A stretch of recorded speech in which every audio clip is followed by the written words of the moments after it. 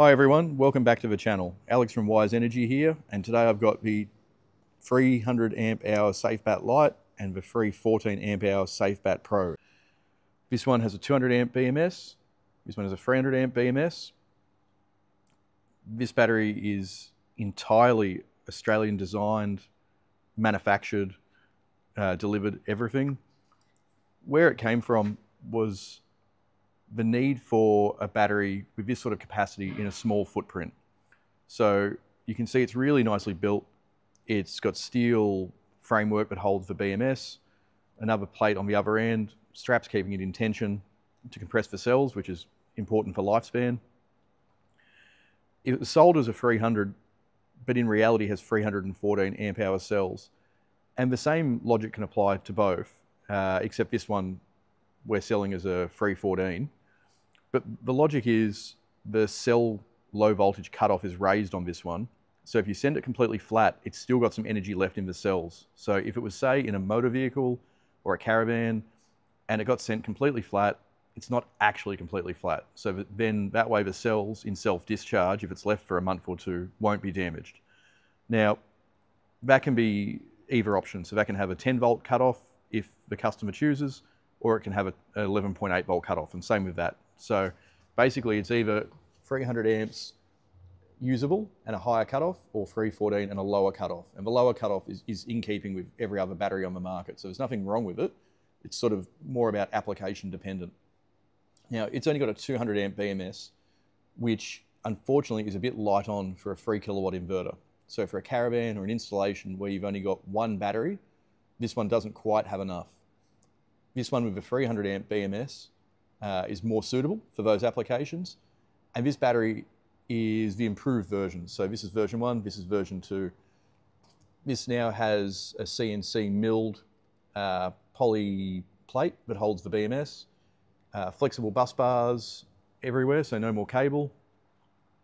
The cells are laser welded, as you can see here. Everything's very, very nicely built. It's got CAN bus, which is a great feature. So that connects directly to a Victron GX, as well as many other inverters. And it reports state of charge, voltage, current, cell voltages, temperature. Really, really helpful. And the reason there's 2 ports is it's stackable. So you can then daisy chain more batteries off it as the need, arises. It's also got Bluetooth. It's also got Wi-Fi. And it's got built-in active balancing. Now, the active balancing isn't really that required because the cells are very closely matched, because they're very, very good cells. This one's got passive balancing, and you can still see at the top end of charge, it balances perfectly. But, this is the improved one. It's got a 1 amp active balancer. I have had some people comment on the fan in an enclosed box. The testing I've done and I've seen, the fan's really there to move the heat away from the FETs and just immediately cool that section of the BMS. Even in a sealed box, it performs fine. And in most cases, the fan doesn't actually run because the high load operations are infrequent normally. But it works fine. And even if it did get warm, it will protect itself before it does any damage. Same idea, cells are strapped in compression, a different method though this time. So this is a really highly tensioned cargo strap basically, but it works very, very well. And the important part is that these batteries, the cells and the pack itself, are tested to IEC62619. And what I've seen a lot of is battery manufacturers in Australia having IEC62619 for the cell, but not for the assembly. So that's as a pack. And the reason it's important is the Australian standard AS3001 for portable applications, motor vehicles, caravans, all those types of things, tiny homes, calls that standard. So if you've got a caravan and it was, built, or you're fitting a battery to it, and it's 2025 now, that standard is enforced and it points to 62619. And so you basically have to have it for it to be compliant and legal. These batteries have both been tested to that, as well as the 51.2 you can see in the background. It's worth paying attention because as a pack, some of the tests are really important.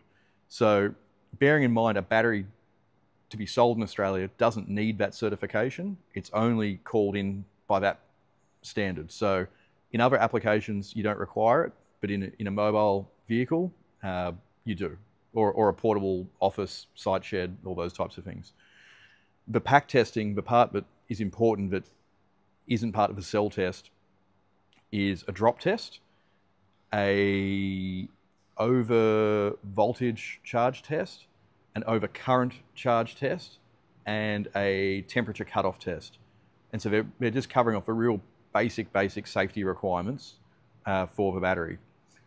But I won't make this a real long video. I might show it quickly connected to a Victron inverter so you can see the sort of data you get out of it. But if you've got any questions, reach out and call us. Thank you. Okay, so you can see here I've got a Victron Touch 50 on a servo, and I know there it's saying there's a 58 volt power supply, but that's okay.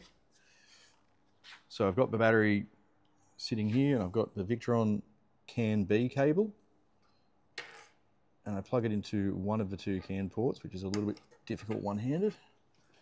And over here, you can see now the battery's appeared. So I can go into the battery, I can see the current battery voltage, state of charge, state of health, temperature, the lowest cell voltage, the highest cell voltage, temperature again, the current capacity. So it's saying 266 amp hours because it's 85% state of charge. You can see if there's any alarms. It sends the parameters to the Victron, the charge voltage, the charge current limit, the discharge current limit. So it's really neat. So as part of the ecosystem, the battery now appears there. And if you add more batteries, they just stack. So you go plug one to the next to the next. You can actually see this is a finished one here. And there's the little CAN port down the side there. So that's a completed unit. Now, both are in stock. The 314, or 300 I should say, with the 200 amp BMS, and the 314 with the 300. If you'd like a 200 amp BMS model set up as 314 with the lower voltage cutoff, that's absolutely possible. Same with this. If you'd like this to have the higher cutoff, absolutely possible as well. And so the higher cutoff, the only benefit really is just if it was in a motor vehicle, say a caravan, and you sent it completely flat and then ignored it for 3 months or something like that, and the cells start getting very low in voltage due to self-discharge, that will stop that problem from occurring. It's not always going to be an issue, but it helps. And so thanks for watching. Hope you've enjoyed the little video. Any questions, feel free to reach out and ask me.